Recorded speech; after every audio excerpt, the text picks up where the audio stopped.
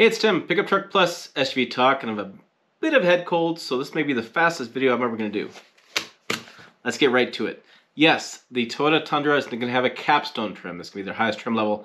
It's going to compete with like the Ford Limited or the Laramie Longhorn Limited or the GMC Denali, whatever the premium trucks are these days. It looks kind of good. I'm not a huge fan of chrome, but this doesn't look too bad. Let's go ahead and play the video on the screen. You can see the capstone name lettering there. This will be the top trim possible. This is it. This is as high as it goes. So we have, according to my press release, we have unique grille, features a color-keyed outer frame and chrome inner mesh pattern. These are 22-inch wheels. 22-inch chrome wheels come standard.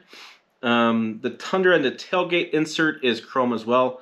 I'm waiting for the video to get around it. There you can see this is the white color. I want to say there are a few different color options that I saw, but we'll see more of this. What are the color options? Gee, Merry Christmas. Wind chill pearl, which is what this is. Magnetic gray, metallic, celestial, silver metallic, midnight black metallic, supersonic red, and blueprint. No, I don't have pricing. There's no pricing announced. I'm guessing at least 80,000. I mean, the way the pricing is going. You can see that unique grille, right? And so we have, it's going to be the standard iForce Max powertrain. The hybrid will be offered in this 437 horsepower, 583 foot-pounds of God-loving torque. It's basically everything is standard features, right? So you have standard running boards, you have a standard bed step, you have the standard 10-inch color heads-up display. Your towing technology package is included in this truck. You can see the interior. Everything you see is standard. The moonroof is standard. The interior's got two-tone to it, so it's like a cream with a black. This is exclusive only to the capstone trim. You cannot get the trim. It's a authentic dark American walnut with an open pore finish. Highlights the wood grain on the dash. The walnut inlay surrounds a capstone logo, which illuminates when the doors are opened.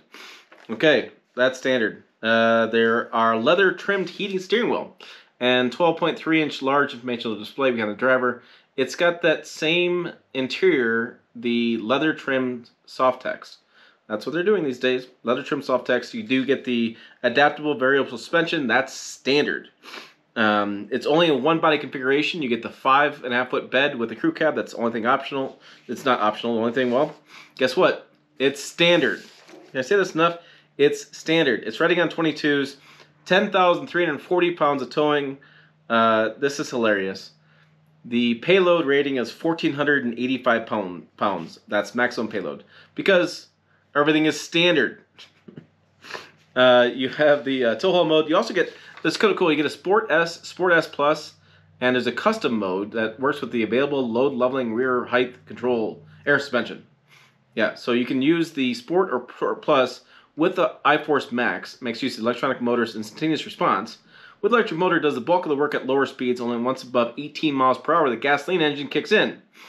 Primary control. When you're in tow haul mode, the iForce Max system is constantly in tandem operation to provide impressive acceleration and torque for towing needs.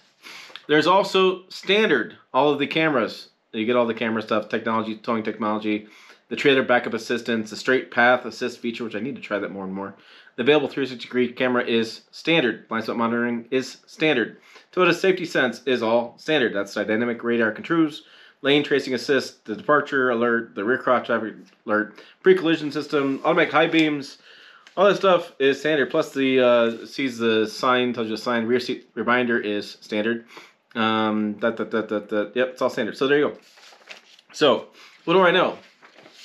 I know there's new capstone trim. I know it's the highest trim level. I do not know fuel economy. I do not know price. My guess is $80,000. My guess on fuel economy is a couple better city. So probably in the low 20s would be my guess for highway and combined. And yeah. Oh, on sale this spring when all the rest of the hybrids come out. So I'm hoping to see it in person in a couple weeks. But yeah, that's the details on the 2022 Toyota Tundra Capstone. Nice, simple, sweet, to the point for you because I'm going to take some more cold medicine. Watch other videos over here. I have the Tundra Limited right now. A whole host of videos probably going to show up over there. Website down below. As always, thanks for watching.